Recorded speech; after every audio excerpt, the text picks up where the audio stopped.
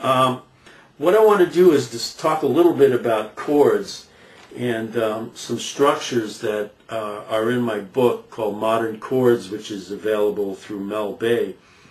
And the book is basically about 7 different structures and some polychords. And what I came up with through many years of comping in pianoless groups was some other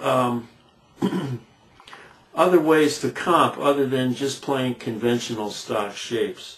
So for example, let me just change tuning for a minute.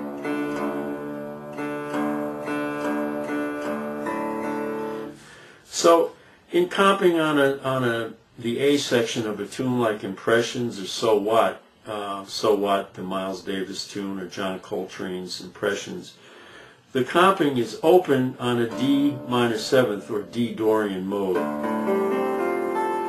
So D Dorian, of course, is the 2nd degree of the C scale, which is D minor 7th. So I got tired of just playing conventional stock shapes like this chord, or maybe up to F major 7th. I said there's got to be more to do than this. And I remember many years ago, Mick Goodrick, I read an article where Mick said whenever he learned a new voicing, what he would do was take that voicing and run it through a scale.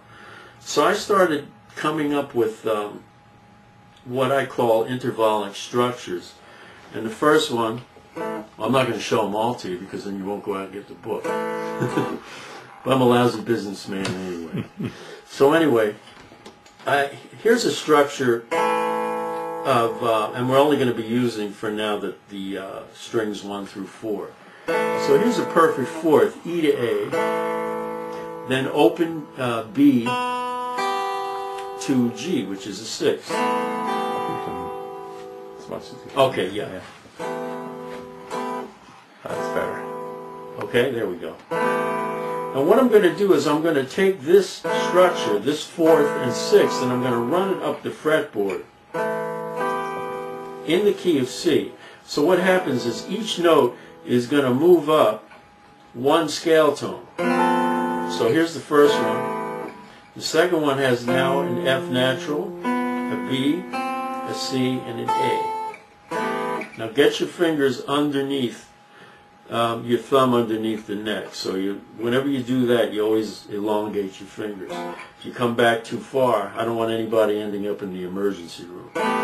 So we're here. Now I'm going to move this up 1 more. Now I've got G, C, D, and B.